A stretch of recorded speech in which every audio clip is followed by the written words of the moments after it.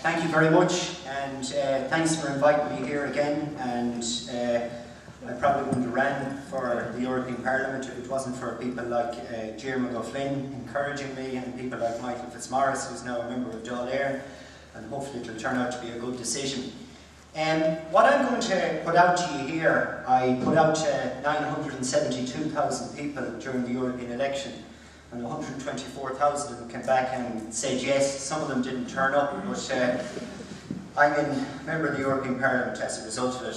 I'm in favour of Ireland being part of a European community, one similar to what we joined in 1973, a bloc of nations looking to enhance their ability to trade with each other. However, we are no longer a community, we are a member of a union, one which took the side of the bondholders and left us with a bill of, well, depending on how you listen to, in and around 70 billion euros. We need the EU to go back to being a community which puts people before bankers. That's not a slogan, that's what it's got to do. One which foots the bill for the calamitous mistake that the project of monetary union has been, a community which treats small nations equally. That doesn't happen at the moment. We need to build a coalition of peoples from across Europe who see through the Eurozone project for what it is. And I would love to hear the opinions of the people at the table tonight about what's the future of the euro. Is it full fiscal union, or what is it? Because as far as I can see, it's the only way it'll work, but I'm not prepared to give up this country for full fiscal union. The European project was meant to benefit people when it came to dealing with unemployment. We were told during the debate on the Lisbon Treaty that a yes vote would create jobs. Well, the opposite is the case. Youth unemployment is now at an all-time high across Europe. People are leaving the country in their droves. The promise of a more integrated Europe bringing more jobs has proven to be a fallacy.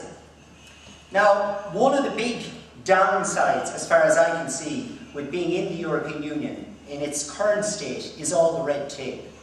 By the end of 2013, the EU had introduced 8,937 regulations, along with 1,953 directives.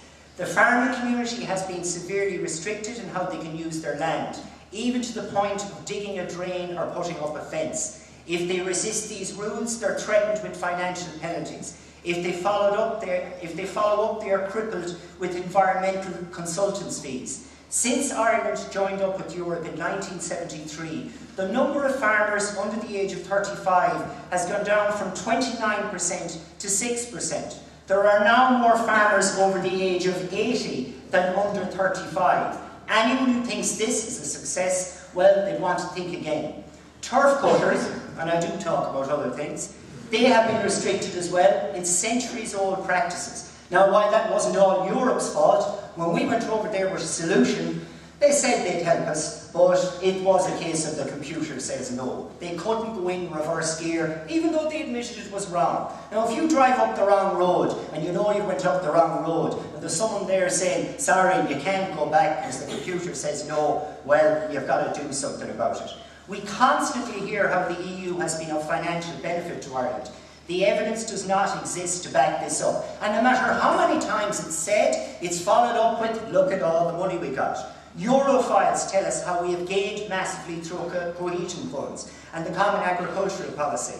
In total, we have received 72 billion and given out 31 billion in rebates. We've also contributed fish stocks to the value of, depending on who you listen to, in and around 200 billion euros, while only receiving 17 billion in return. Including the bank debt, we are looking at 46,000 euro for every man, woman and child. And when we talk about the common agricultural policy, who gets that money? Larry Goodman and his buddies get that money, not the ordinary farmer. And that's the way.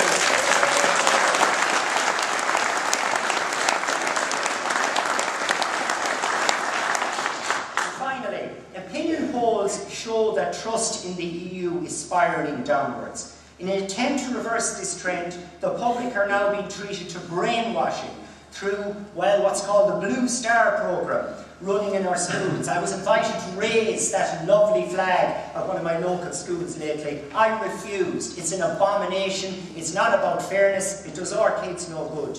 The European People's Party's election manifesto, of which Fine Gael, remember, says we need education in the schools around Europe. Such education will be used to counteract ignorance. You see, if you don't agree with the EU, you're thick and you're stupid. We're ignorant. And it's to get rid of growing Euroscepticism. Now, if the EU was of such benefit to Ireland, why do we need to go into our classrooms and brainwash our kids and tell them we'd still be living in caves if we didn't join this union? I'll finish by saying this.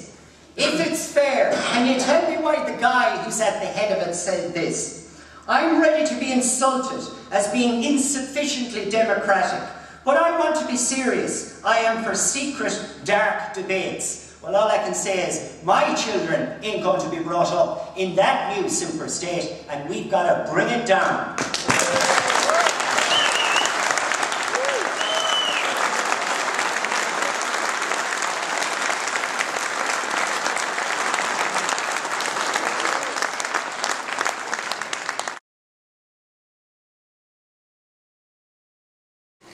Marcus Howard, test 1, 2, 3.